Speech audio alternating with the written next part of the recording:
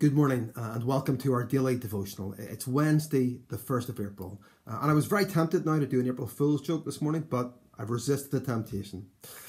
Let's come to God in prayer. Let us pray. Father, thank you for this day. Thank you for a new day, Lord, a new day filled with your grace, Lord. A day where we can come thankful for a night's sleep. We can come thankful, Lord, for waking, for our breakfast, Lord, for every gift that you give us, Lord, even in these challenging times, Lord, where we have some of the things we like to do taken from us, Lord.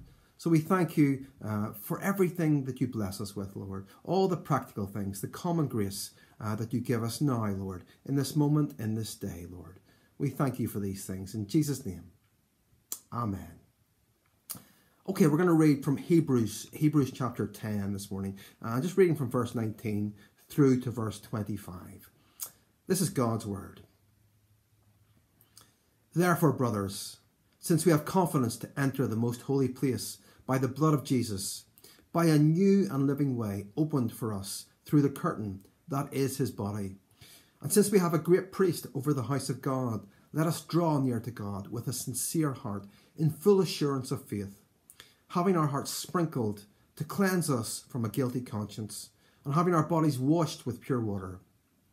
Let us hold unswervingly to the hope we profess, for he who promised is faithful.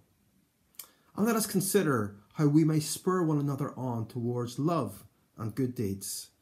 Let us not give up meeting together, as some are in the habit of doing, but let us encourage one another, and all the more as you see the day approaching. So we see here the writer of the Hebrews emphasizing that now, through Christ, we have permission to enter the holy places. What did he mean by the holy places? Well, in chapter 9, the previous chapter in Hebrews, we see a couple of references to Jesus entering the holy places. And the context of this is the priests offering sacrifices outside the tabernacle. The holy places seems to refer to both the outer sanctuary of the tabernacle, the holy place, and the inner sanctuary known as the Holy of Holies. It was the Holy of Holies where God himself resided. So Jesus was able to enter into God's presence by means of his own blood, not by means of the blood of goats or calves.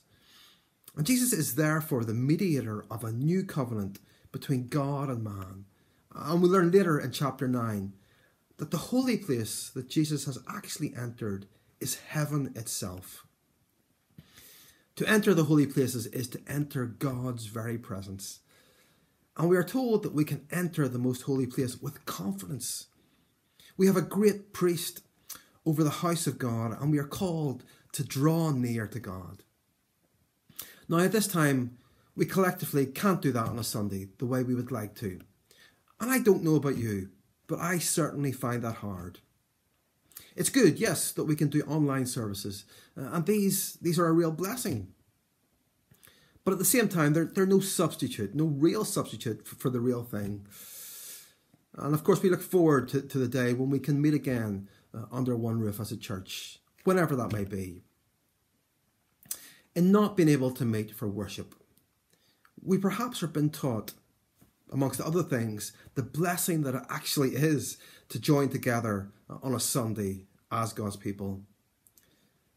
But we still must come individually and as family units as best we can, in a disciplined way, to draw into the most holy place.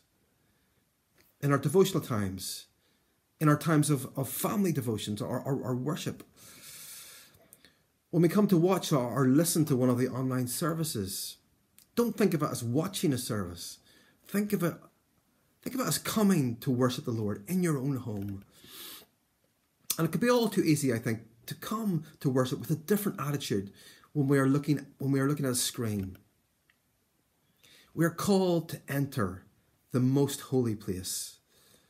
We must surely come to our times of worship, even at home, with great reverence, even if we are sitting in our own living rooms. We are called, verse 22, to draw near to God with a sincere heart, in full assurance of faith. The importance of meeting together as a church is highlighted by verse 25, where we are told, "Let us not give up meeting together, as some are in the habit of doing." Now, we are not being disobedient Christians at present. We are in a situation where, of course, it's the right thing to do for us not to meet, to stop meeting together. But my point is that we are designed as God's people to meet face to face, to come together, to join together in fellowship. We are designed to be Christ's body together. And we will continue to feel the lack of this fellowship in the weeks ahead. But it doesn't mean that we can't encourage one another. The remainder of verse 25 reads, "But let us encourage one another." And going back to verse 24, it reads, "Let us consider how we may spur one another on towards love and good deeds." In encouraging others, we receive encouragement in return. We are commanded to encourage one another. It's encouragement that helps us to remain steadfast in the faith and to grow in Christ. Can I challenge you to set yourself a goal for the next few weeks? Make a point of encouraging at least one person a day. It might be someone living in your household. It might not. It might be a friend you need to phone or text. It could be someone from church you don't even really know that well. They would still appreciate you contacting them to encourage them. I'm sure they would. Make a point of encouraging at least one person a day, and not the same person every day. That would be too easy. Let's encourage one person a day. Let's continue to encourage one another. Let's take a moment to pray. Father, we thank you for the encouragement that we get from your word, the encouragement that you give us, the encouragement that we have in Christ. Thank you, Lord, that we can encourage one another, that we can spur one another on, Lord. And that perhaps, Lord, is more difficult and challenging in these circumstances where we don't see each other face to face as we normally would, Lord. But still, help us to be motivated to make that effort, Lord, to contact one another, to encourage one another, that we may remain steadfast in our faith and that we may continue to grow in our faith. May we know your encouragement, Lord. May we encourage one another. We pray this in Jesus' name. Amen.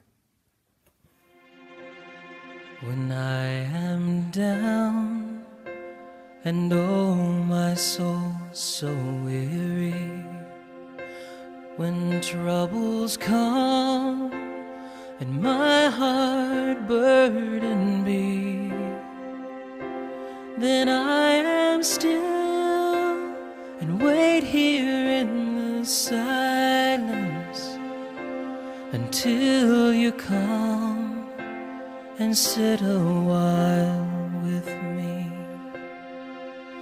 You raise me up so I can stand on mountains.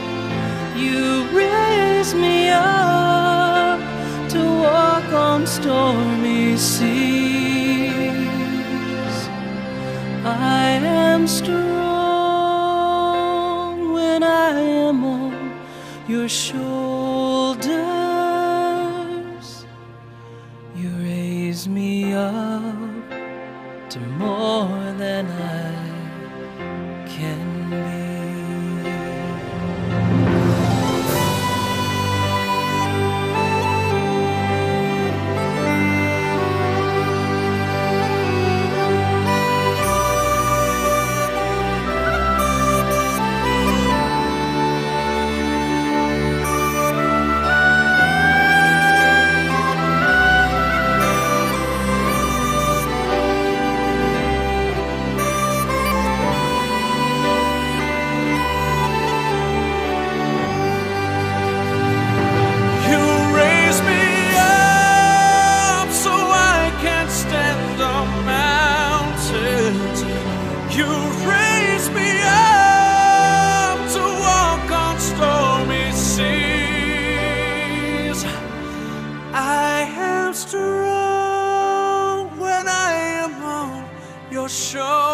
Shoulders, you raise me up to more than I can be.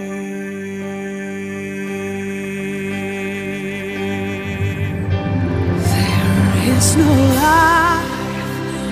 life without its hunger. Each restless heart beats so imperfectly. But when you come and I am filled with wonder, sometimes I think I glimpse eternity.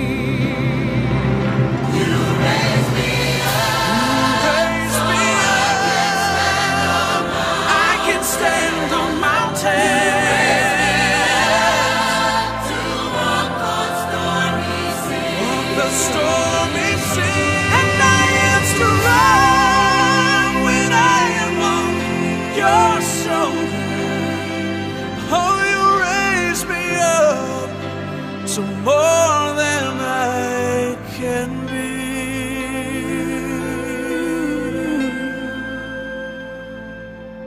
You raise me up to more than I can be.